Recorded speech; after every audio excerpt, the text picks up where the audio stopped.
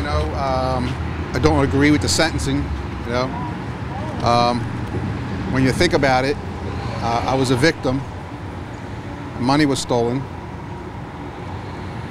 And then after 4 years of trying, you know, the legal way, trying to hire an attorney to get my money, a friend of mine came to me and said, hey, I'm in the business of lending money and I can get your money back. That's in essence what it is. The government decided to engage in an entrapment scheme with a no-liar, convicted felon, which I didn't know at the time. Now, make no mistake, I made my mistake. I accept responsibility for the mistake I made. But I'm no criminal, I'm no thief, and I certainly do not deserve the punishment that was handed down today. But we have to fight it. You know, there's an appeal process.